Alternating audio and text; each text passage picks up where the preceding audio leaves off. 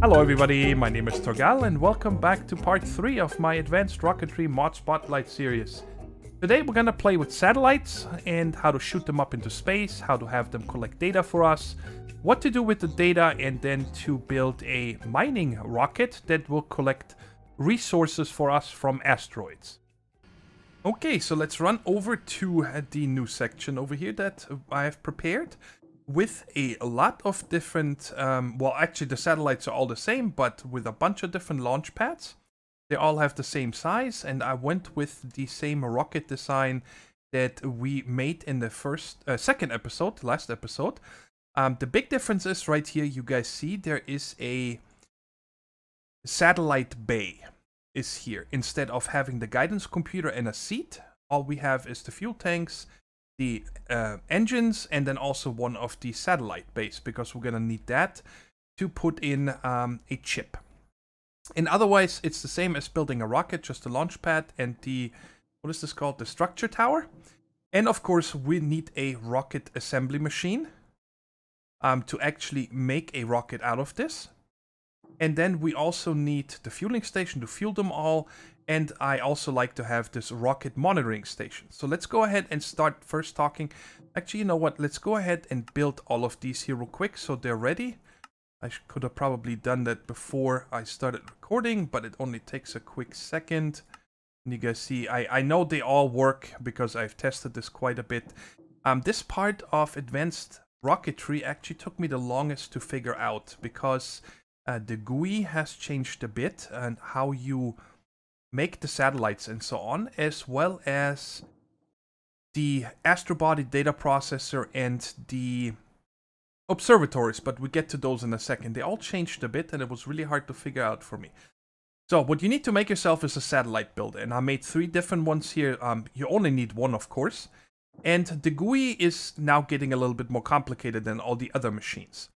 And what we make here is pretty much a custom satellite. Now, I'm gonna just show you guys how to do it here, and if you play on an older version, I'm sorry that it's gonna be a little bit harder to follow this along, but I believe you did not need to, in the older versions, actually make a satellite chassis, an empty chassis, but this is something new, so you need to put the chassis in here. And then the other parts right here, you're always going to need a satellite ID chip, because we need a unique ID per satellite in order to talk to it later on.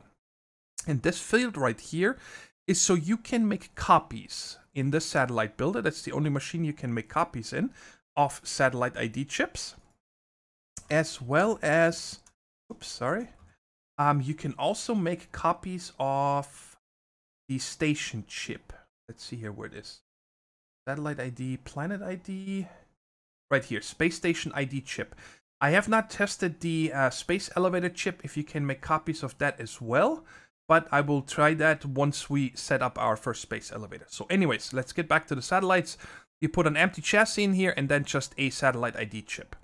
And then up here, we're going to tell the satellite builder what type of satellite we're gonna make. And this takes a little bit of explaining, because there is 3 data values that the satellites collect for you. You shoot them up and then they just float up there and they collect passively data for you. And there are 3 types. There is number 1, right here, the optical sensor. That's what I have here. This will generate you distance data. Then we also have the composition sensor, which collects your composition data, and the mass detector. And that's why I have 3 different ones, because we're gonna have 3 different types, and I want to make 2 of each satellites, just because it's gonna collect us data faster for the purpose of this tutorial, okay? And then also right here, we're gonna need to give, there's an I/O right here, we need to give it data storage chips. This is actually, that stores the data it collects while being up there. And then you can download the data from these chips. You can, I believe, only go with 1, but, you know, I'm just going to give it 3, so I can store up to 3,000 data, which is going to take a long time, just so you guys know. But if you, like, have it chunk loaded, the base, I think the satellites will still work, because they're not actually there in orbit, okay, once they fly out. And then also we need to give this some power, so I always just give them 3 basic solar panels. there is also the large solar panel here, which I don't see any use for on the satellites. I've never ran out of power with these right there. So this right there, and then we go ahead and click on build, and then you guys see it takes a minute here. And then that makes you a satellite, and you see it shows ID 0, power storage 3000. It generates 3 power, and we have a data storage of 3000. So I'm gonna go ahead and take this satellite out and put the chip for it underneath it. And I'm going to build, I'm going to build altogether 6 of them. So I'm gonna build the second one. And then over here, we're gonna have the same spiel again. The only difference is that I'm gonna put 2 decomposition scanners now.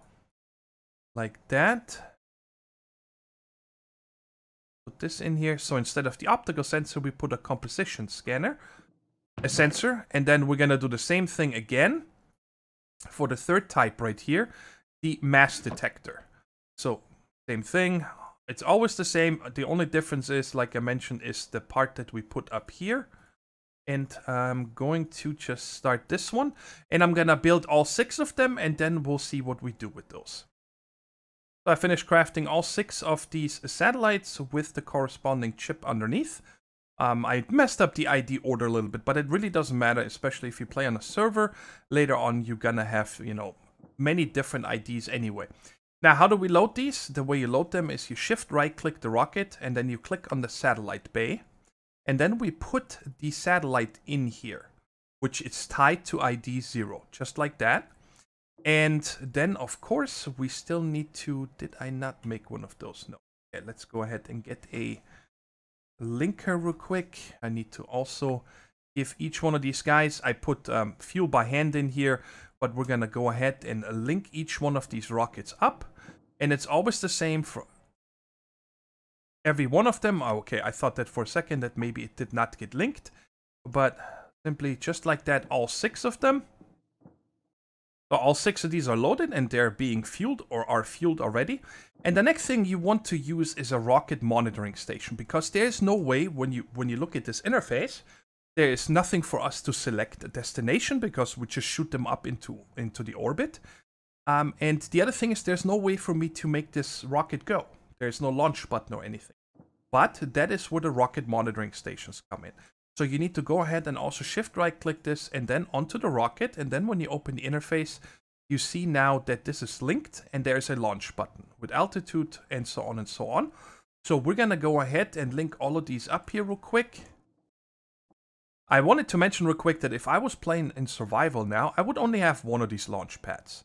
Okay, because after you shoot these rockets up into, these satellite rockets up into space, they will never come back down here. At least I do not know of a way to recall these so you can repurpose them or anything.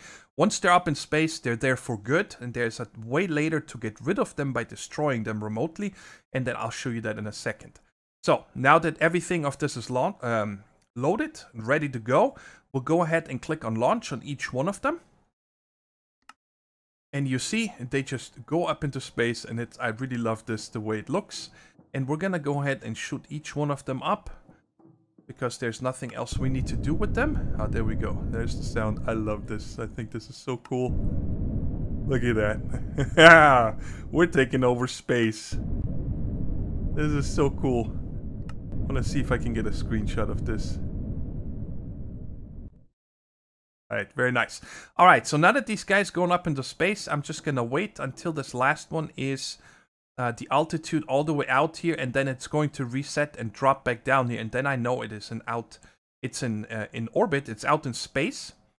Okay, so now the next thing you need to do is to actually talk to these guys, is you need to make satellite terminals, okay? Again, you can only make one of these at a time, because you can simply switch between these chips. And now I'll show you what these are used for. Satellite terminal, it says no link, right? So let's go ahead and put this first one in here.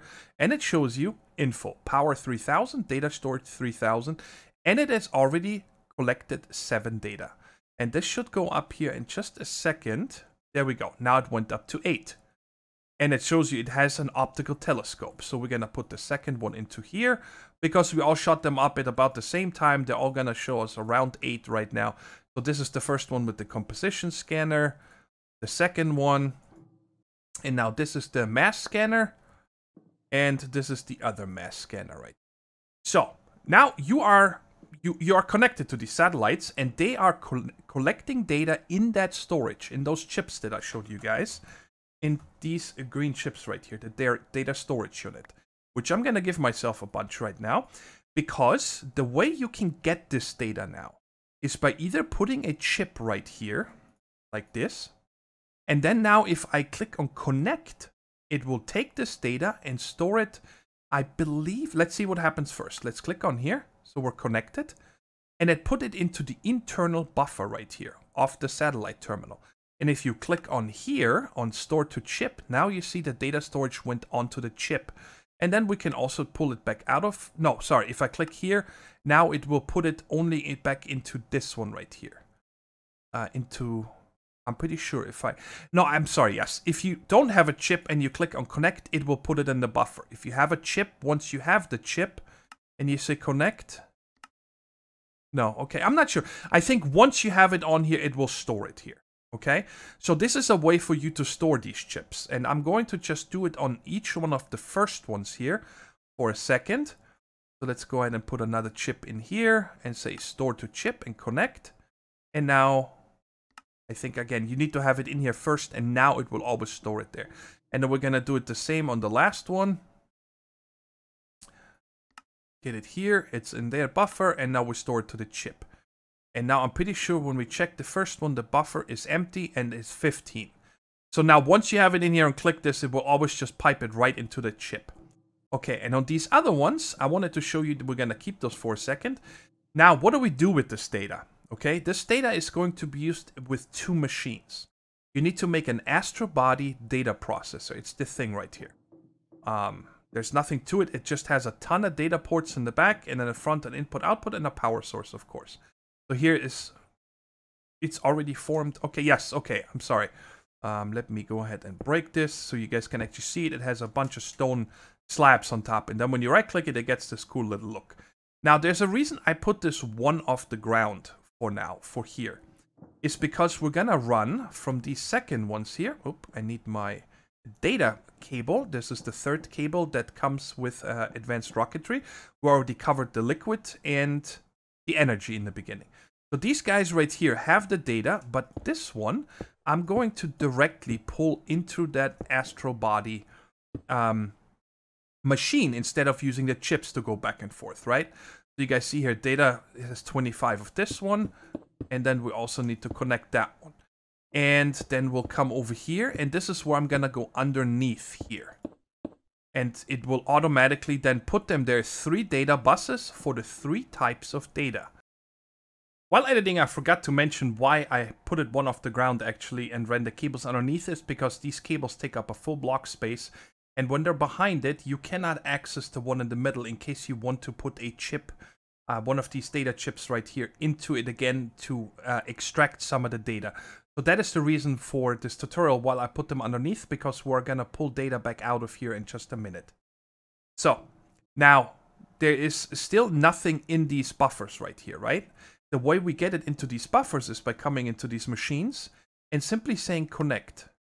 And it's gonna come right there. And we're gonna connect this one as well, so it always goes into the internal buffer. Alright, and then I need a redstone signal, like always. And I'm gonna have to put, let's see, let's just use this guy for now. Let's just put a lever right there. And now when we check, this data is gone because the data bus pulled it out.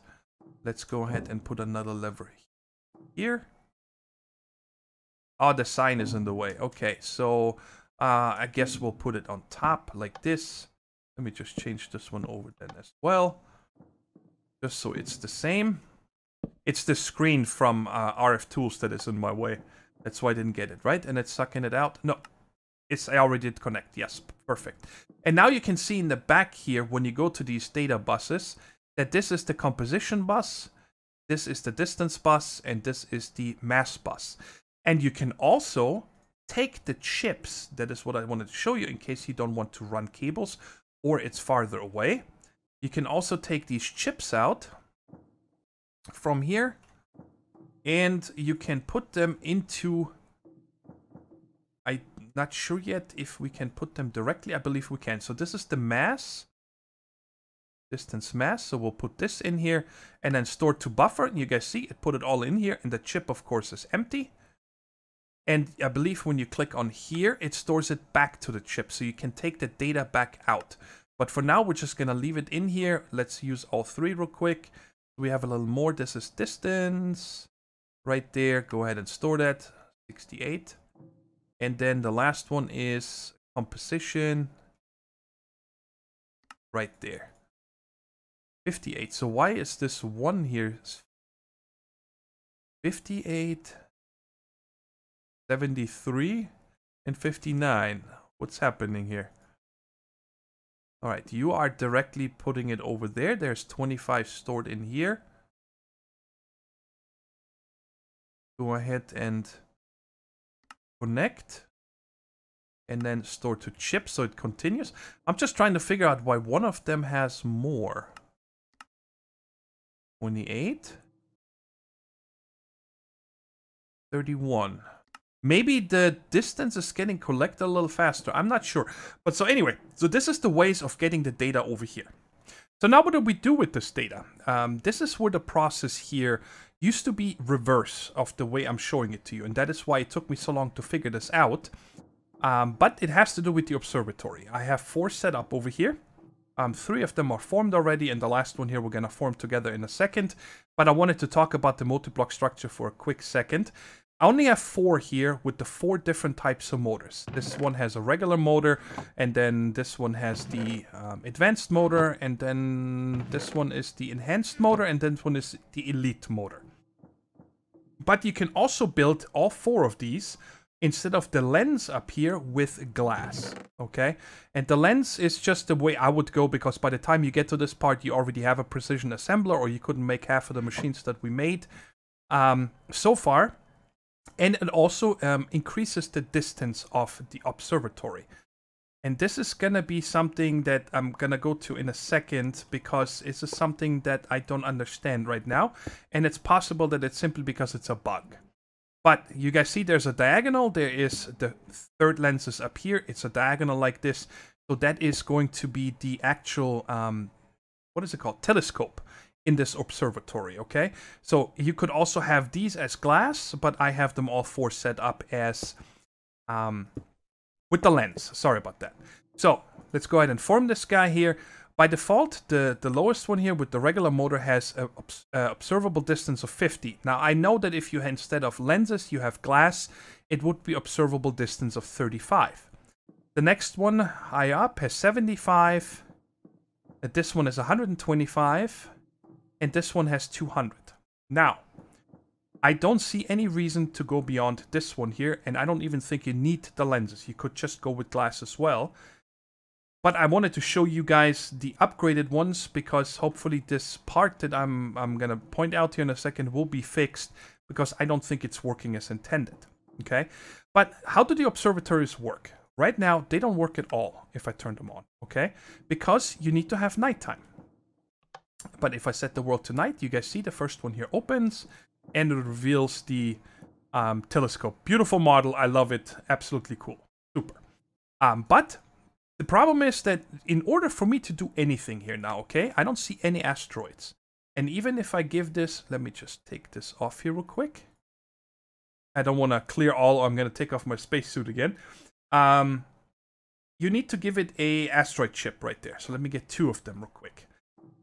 Right in here. But again, when I click on scan, nothing happens, because it says it consumes 100 distance data.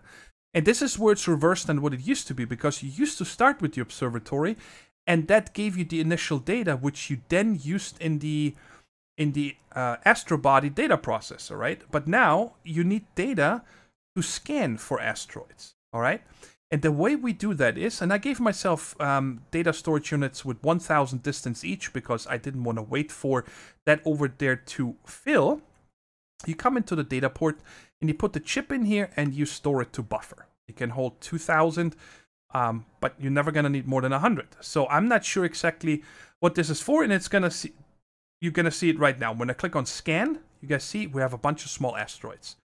And you can go through them and you see that some of them have different stuff. They never have anything but cobblestone, iron, gold, and redstone. And just depending on, this one is not a bad one. It's 5 iron, 6... It says here 9 plus minus 5, okay? So the number up here is, that's the base number. And then you can get anywhere from 4 to 14 when you go up there, okay? And this one has a base of 11 plus minus 6, 11 plus minus 11. And so on, and you go through here. And now when we count this here, this yellow one is 4. So let's go here, 5, 6, 7, 8. And you need to scroll every time. 9 and 10. So this one has 10 asteroids scanned right now, right? Well, one might think that if you take one that has a stronger distance number here, right? Now I have to give it this chip first. I give it some in the storage. And now if we come here and click on scan, we again see asteroids. They are different. But let's see here. 4, 5, 6, 7, 8, 9, 10. This is the first time, guys, the very first time that I see something else here. It still only shows you 10, but now I see an enriched, which I don't see. Every time you run this, by the way, every time I load a new world and run this again, I get different asteroids. So it's complete RNG, I believe. But again, you only get 10 asteroids, and this one enriched, I don't know. I mean, you get 1 iron ore and very little cobble and nothing else. So I don't see any use right now of going with the higher values. And I didn't even have to turn this on, I just noticed. That is interesting. It used the 100. If I click on scan again, it's still the same ones. Okay. So anyways, like I said, I am not sure what the point is of upgrading this, because right now, the way it is, I really hope that the mod author is going to overhaul this whole process. Because it is so much fun playing with the asteroids and then also with the mining rocket, but there's a lot of little problems right now that it doesn't make it worth your time and your resources to do this. But I still want to show you everything, right? So the way you now get the asteroids, let's choose one here. Something that is not terrible. Okay. I said something that is not terrible. Alright, this one isn't bad. 9 plus 5, 11 plus 6, 11 plus 11. So, you click on this here after you put an asteroid chip in it, and it doesn't use... Wait, does it need to be night? It's possible that it actually needs to be night, so the thing operates. Okay. Yes. Alright, so now it got the asteroid chip. Or maybe it was because this is supposed to actually charge up slowly. And now we have an asteroid chip over here, asteroid 10279. Okay? And you guys see it has 6 different values: distance, humidity, temperature, composition, atmosphere, and mass. Only 3 of those we can collect data from. Because the other 3, I don't know how to get temperature, atmosphere, or humidity. I just don't think that they're implemented yet. But the other 3, you need to fill in the astral body data processor here, okay? Which I filled up with a bunch of this data already. And we can take this chip. By default, these are off. Let me show you what it's by default. We put this in here, and then you turn it on. And now it fills this one here with composition data. You turn this one on, it fills it with distance. And then this one, of course, is the last one, the mass data. Now, these 3 values, from what I understand, and there's nothing on the wiki or anything, unfortunately. The distance data means that how likely are you to hit the asteroid.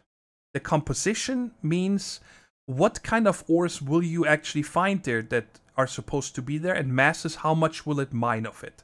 So before you send up your rocket, you kind of want those 3 at 1,000 to actually hit the asteroid, get the ores you want to get, and get the amount you want to get, okay?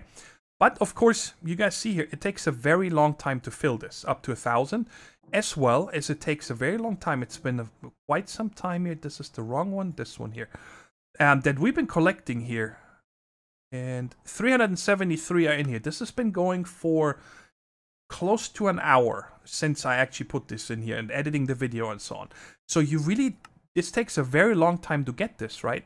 So in my opinion, setting all this up and all the time AFKing and whatnot you need to do, you should get more out of it. And especially because I believe there's a big bug going on right now that I'll explain to you in a second. But right now, of course, I don't want to wait for this, okay? So I already did this earlier, and I made, oops, it's in the output port, I forgot. Once you have it filled, it goes automatically in the output port. And you can see here is asteroid 9666. That has about the same composition that the other one had. I went for the one that had the most iron, gold, and redstone. So we'll take this out, and I'm actually going to make a copy of this right now, just in case I mess it up. And let me get rid of this one. So we have our asteroid chip. Here I have a bunch more chips with distance, mass, and so on if I need it. And now we're going to go over to the new rocket and actually put this to use.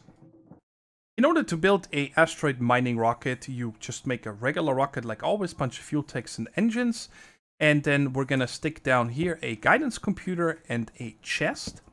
And then we can put a drill. Now, by default, you only need one drill. But the more drills, the faster it is. So we're going to fill this entire thing up here with drills. So we're going to have 9 of them. By default, I believe if you use one drill, the mining mission takes 15 minutes. And we're going to see how far we reduce it. I haven't tried it yet with 9.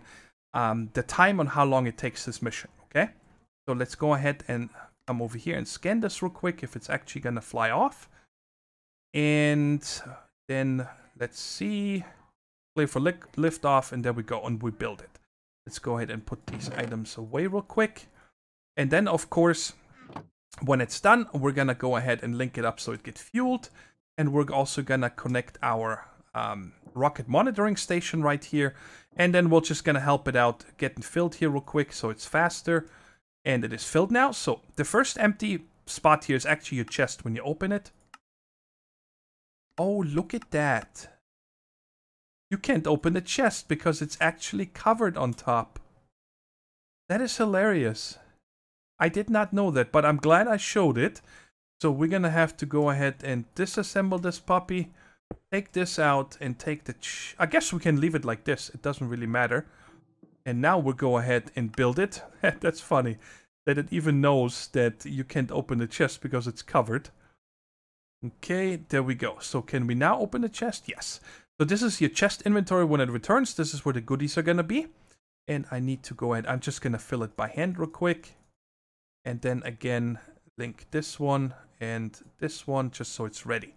Okay, and then the second one is your guidance computer right here. This is where you're going to put our asteroid chip. Okay, and then all we got to do is, now let's see here how with 8 drills how fast the mission is going to be. We click on launch, and nothing here will change until the rocket is actually out in space. Okay, it should update any second. There we go. 1 minute and 50 seconds. 1 minute and 51 seconds, I guess.